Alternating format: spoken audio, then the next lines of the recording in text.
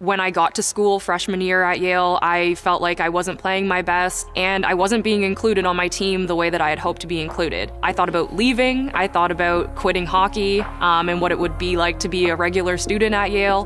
When you're 19, 20, and this has been a piece of your life for all 20 years, it's hard to let go and hard to accept that the game didn't necessarily love you back.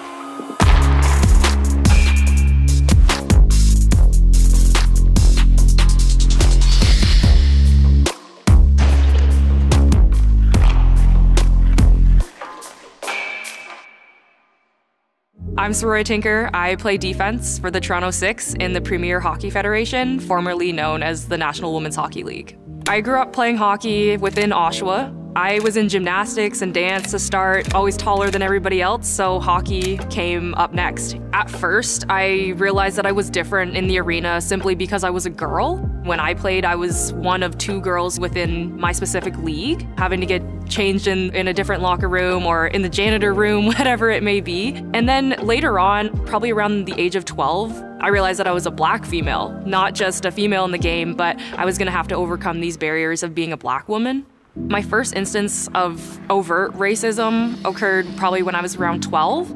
I was joking around with my teammates in the dressing room and we were all kind of standing up saying jokes, and I stood up to say my piece, and one of my teammates replied with, "Shut up, you stupid," and she proceeded to call me the N-word.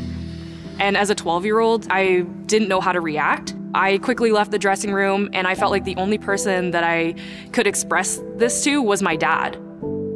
I think that was when I really realized that I was going to encounter so many more challenges than just the other girls in my dressing room.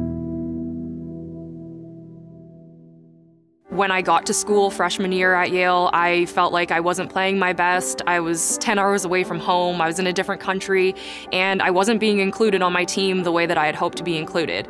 I thought about leaving, I thought about quitting hockey, and that was a really dark point for me. While I was at Yale, I was actually the first and only a black player to ever play at Yale hockey, men's or women's. Come my senior year, we had another black player join the team.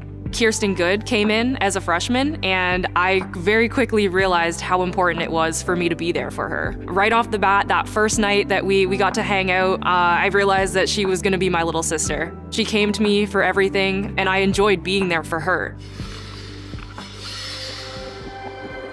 After being drafted, I realized as a professional athlete now, I was gonna have a voice. And there was gonna be little girls watching me, there's gonna be people watching you in general. They wanna hear what's going on, they wanna hear our opinions, and I think that that's something that's very valuable.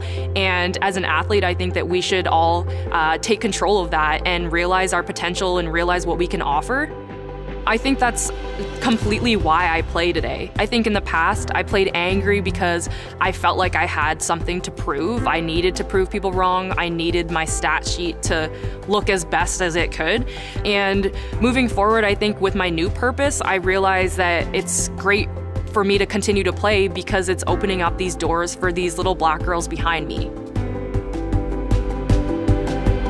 My mom told me about Black Girl Hockey Club and said that I should get involved, so I started volunteering on the scholarship committee and reading and viewing all these little girls' scholarship applications, their questions, their essays that they wrote. And I just had so much fun, and I loved seeing the little girls that I was once in their position, and they're able to receive these funds and, you know, be able to fund their career, their equipment, and whatever else they need. And with that, I decided to start my own mentorship program, Saroya Strong. And through Saroya Strong, we're connected with Black Girl Hockey Club, and I mentor girls all across North America. Currently, we've got about 55 girls in our program. With Black Girl Hockey Club, I got heavily involved my senior year. We give out scholarships every semester, so 3 to 4 times a year. And we also host webinars, panels, and create a sense of community for black people inside of hockey. Ever since I met her, it was life-changing. She inspired me to be a better hockey player. The community that she fostered is one that I never knew that I needed. I never knew how amazing and just welcomed I would feel in this community, having people that understand my experiences both on and off the ice. It's meant a lot to have someone always looking out for me, taking big stances in hockey and speaking up for so many people who didn't have a voice. And she's opening so many doors for girls like us coming up where we would never have had this opportunity if it wasn't for her. I think she's paving the way for all 5 of us here, for Black girls hockey and for people of color, that we can join the game and that it's important for us to play different sports.